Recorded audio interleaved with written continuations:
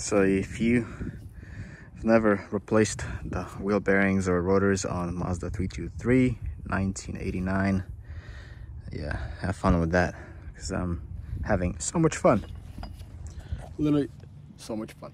So yeah, and I'm actually gonna replace all 4 wheel bearings, because I'm gonna do that side. I'm gonna replace all of them. I'm about to take the axle out. I need to change the brake rotors, so also changing pads. These calipers are okay, actually. There's nothing wrong with them. They look kind of fresh, so they were probably replaced. So I'm not gonna do anything about those calipers, but I just want to get these pads out and change those. Still had some life left, but I'm gonna change all this, clean it, make it nice, and reinstall everything back. So yeah.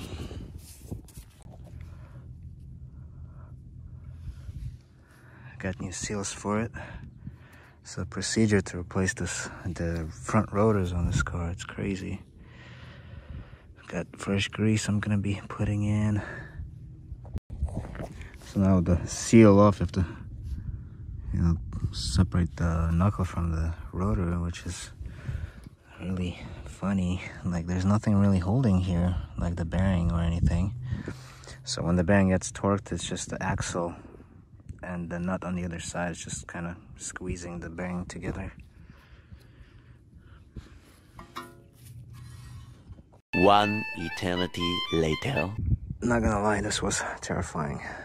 Having to separate these 2 halves, it was nuts.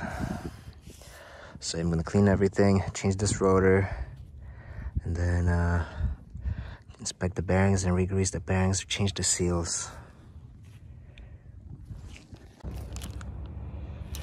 All the body all cleaned up on both sides. Surface all smooth here. Took me a while to clean the surface. The old gasket was really stuck to it. Every time I looked at it, it just got lower and lower. Yeah. Looks like a straight dump. Yeah. There you go. Never mind. It goes like that. Install this bad boy.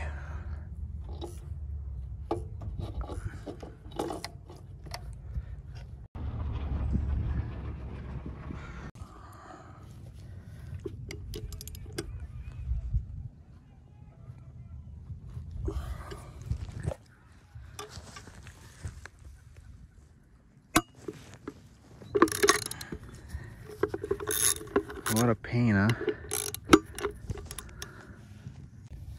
Decided to change these bearings because this one was noisy. This one also like not the best of shape and got some dirt on it. Might as well do it. You don't do this job quite often, so yeah, it just sucks. Like on this specific car, like it's a pain to change the rotors and everything. I have to take it all apart.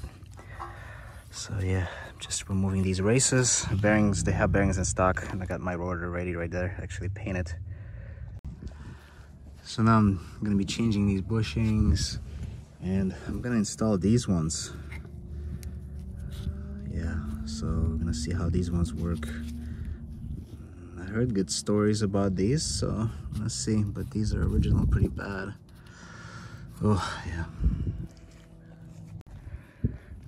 So if you've never replaced the wheel bearings or rotors on Mazda 323 1989, yeah, have fun with that, because I'm having so much fun, literally so much fun. So yeah, and I'm actually gonna replace all 4 wheel bearings, because I'm gonna do that side. I'm gonna replace all of them. Got new rotor installed onto the hub, got new seal. The inner seal, I have to install that first before the bearing.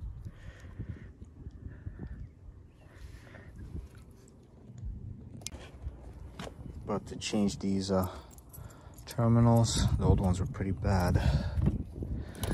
I have one brass because they only had one brass and one silver, so that's okay.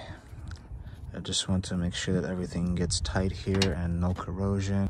It's a big task to replace the front rotors on this car, so it's pretty insane. But you gotta take everything off. You gotta take the knuckle out, and then yeah, it's pretty good car, but I don't know why they did it this way. It's a lot easier to replace rotors, front rotors on a lot of classic Mercedes than this car. So yeah, and then right here we're gonna replace this axle. The boot is actually torn right there. Just decided to get new axle, easiest thing to do. Yeah, and the axle is gonna have a lifetime warranty on it too. So there's that axle. That right there is actually torn, so I'm just gonna replace the whole thing. So this is the knuckle I'll be working with to replace a rotor on it. Then it's a brand new axle. I'm gonna change that, install it here.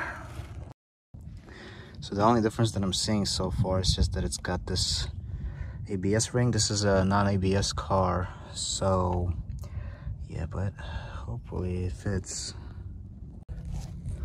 Fortunately, I lost a lot of trans fluid when changing this axle, but I'm just gonna have to refill it because I already did the trans fluid change on this transmission. But anyways, this is the torn boot right here, and this joint is also pretty weak, starting to make noise. Same with this one, so good thing we're changing it right here in the meantime. This side's not too bad. I'm gonna clean it and lubricate everything with fluid film. Preserve that stuff.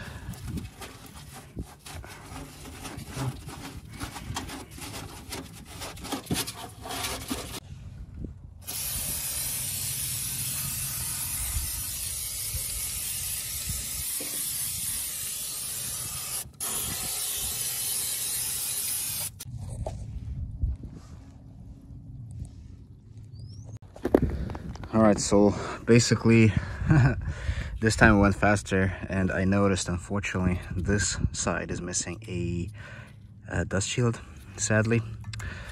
And yeah, the reason, well, because it was missing dust shield, it was actually really easy to pry this thing up. I just put pry bars and started prying apart all this stuff, and these bearings came apart like that.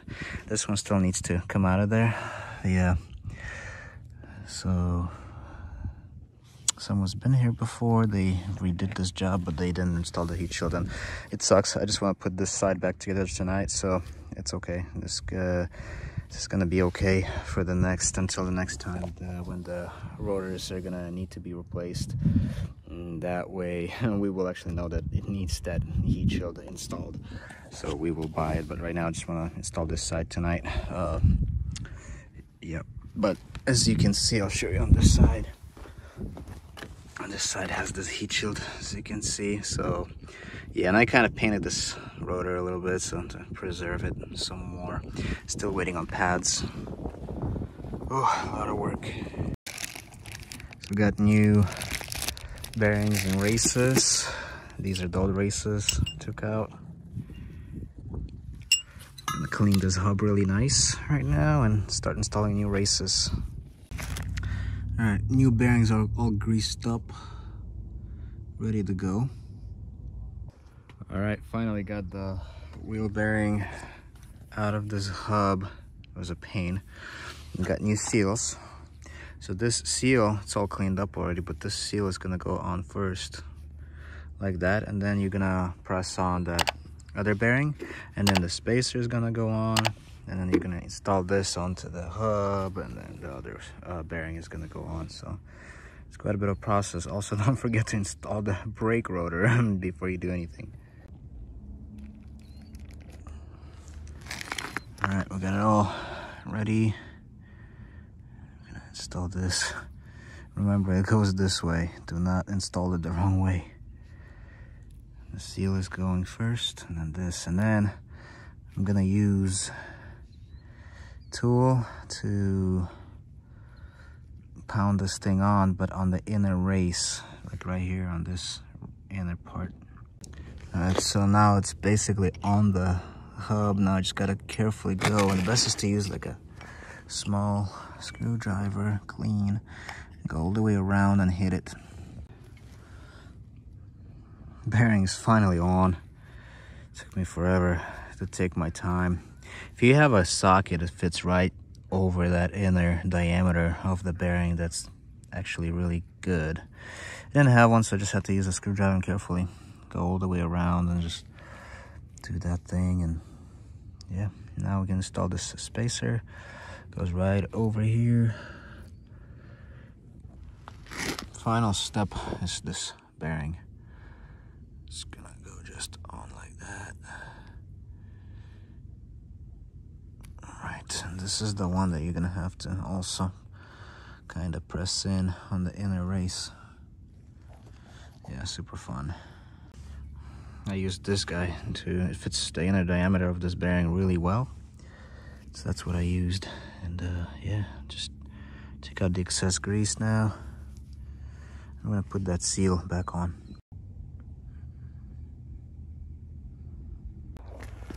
We got more packages.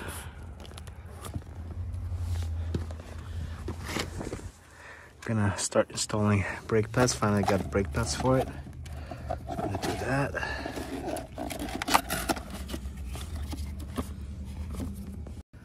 Got semi-metallic brake pads for this car, and I'm gonna install it. Just gonna put some lube first. All right, added some grease, the contact area. Gonna install this guy. Might have to depress this caliper piston more.